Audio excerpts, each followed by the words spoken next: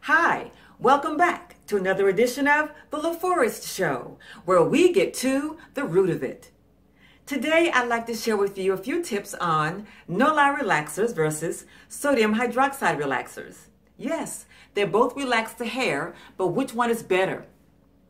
The calcium hydroxide, which is no lie, to me is really a lie. It should not be on the shelves for us to use. But somehow the FDA allows it to be on the shelf, and we put it on our hair, mainly African American women or women with hair of a very severe curly texture. We put it on our hair, and it's ruining our hair. Don't buy it, people. I'm telling you, don't buy it. When water comes in contact with the no-lie relaxer, which is calcium hydroxide, it tends to reactivate. And every time it reactivates, it's depositing like a crystallized buildup on your hair. Then the hair becomes dull and it tends to break.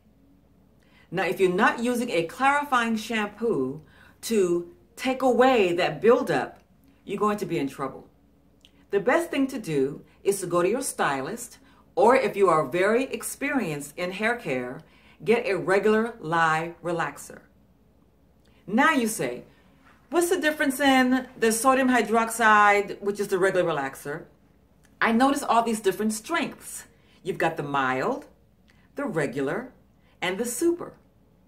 The difference are buffers.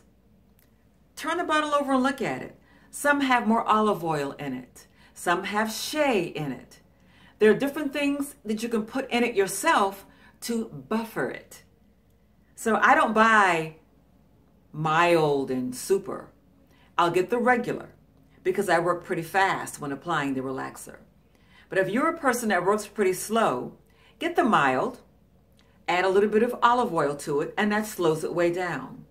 Or if you work fast, but you want your client's hair to have more of a conditioning, softening shine to it, get the regular and add some olive oil in it.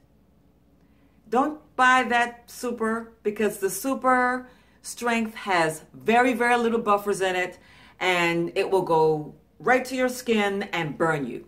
You don't want that. So hear me. Do not buy no-lie relaxers. It is unhealthy for your hair.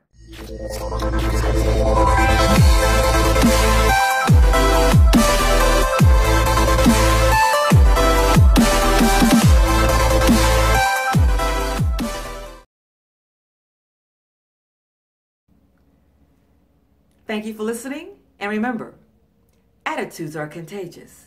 What kind are you spreading?